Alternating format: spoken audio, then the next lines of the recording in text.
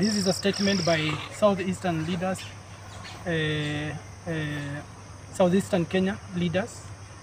It is regrettable that Raila-led Azimio group of opposition leaders have called for resumption of demonstrations, even after both government and opposition committed themselves to the path of dialogue.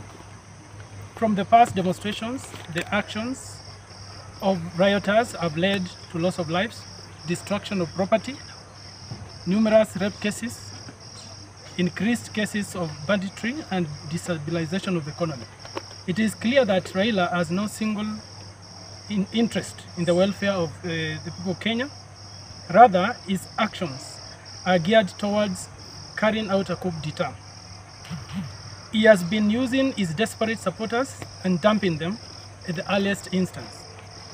His appointments are dished out only to his close family members. Historically, Raila has proven to be master of chaos who thrives in violence.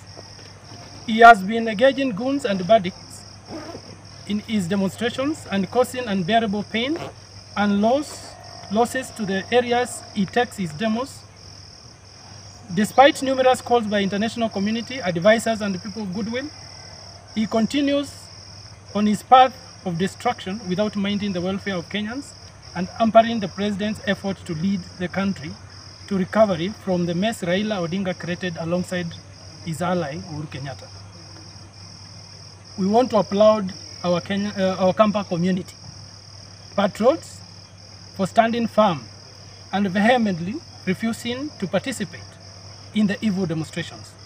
We all clearly understand that demonstrations are not the answer to solving the national issues that we have, whose origin predate to the last regime.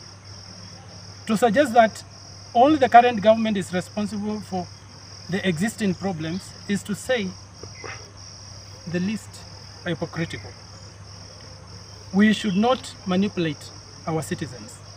We honor our community for treading the path of common sense.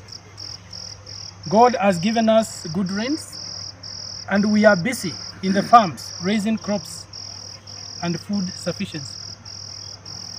For the last 15 years or so, the Kamba nation has been misled by a single individual who has, just like Raila Odinga, been working on his own or for his own benefit, and that is his family, and bringing forth no development at all.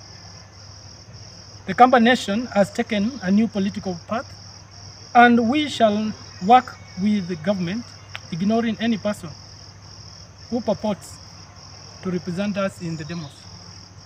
You can clearly see that in the last demos, the single individual has been participating alone. We refuse to be included or enticed to such demos that are not meaningful to our community. Raila is seeking accommodation in Ruto's government, plain and simple.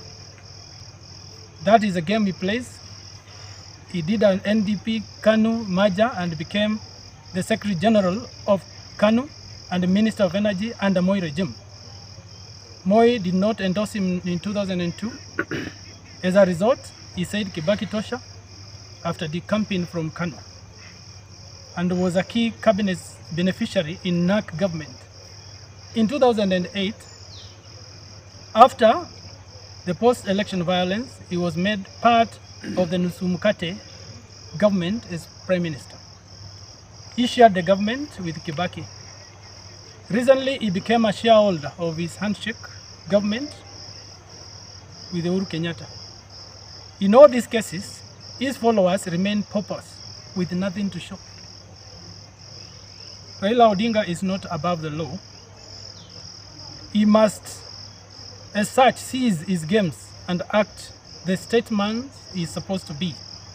As part of the over 52 million Kenyans, we urge President Ruto, more than ever before, to stand firm and defend the nation,